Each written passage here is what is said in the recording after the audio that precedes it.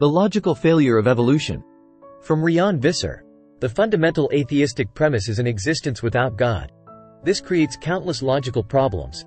It's been extensively demonstrated that atheism isn't a logical position. Now as for evolutionists, it's again a logic problem, even ignoring the fact that most evolutionists are atheist, as most atheists are evolutionists. Even theistic evolutionists demonstrate logical inconsistencies, especially if they profess themselves Christian. But let's get to the actual core of the matter. Evolutionary theory posits that small incremental unguided changes in the genome can result in novel functional instructional information about how to perform tasks so complex, we still don't understand most of them. This is a logical impossibility, has been demonstrated 100 times over.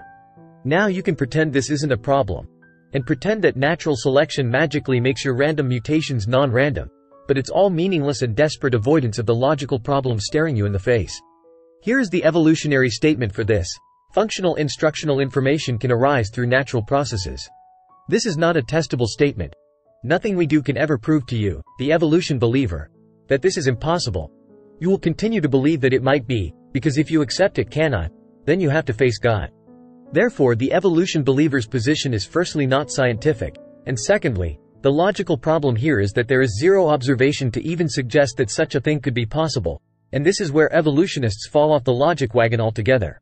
The typical evolution believer response is to claim some nonsense about how natural selection fixes all of this, and the evolution believer's thinking process is then shut down. But, the factual logical impossibility is still staring you in the face. The fundamental claim from evolutionary theory is logically and statistically impossible, and has zero observational confirmation, or even a proper testable hypothesis to explain how natural selection can create the complex functional instructions we observe in biological creatures.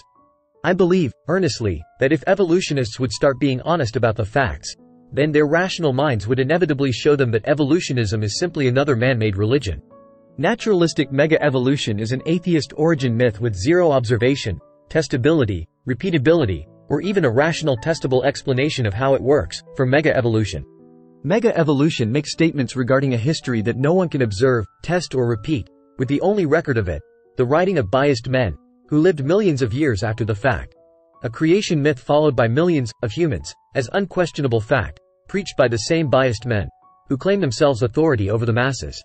And then there are the faithful disciples, who just repeat what they have been told by self-professed scientists, who act as priests of this new religion.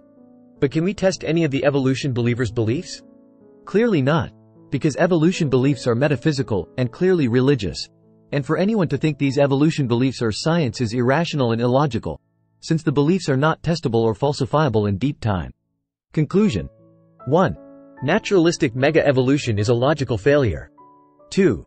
It is logically impossible for random chance and/or natural selection to create complex functional instructions on how to complete complex tasks, needed for biological creatures to live and function. Thanks to Riaan Visser for the text above, with minor edits for clarity. Thanks for watching. Please like, share and subscribe.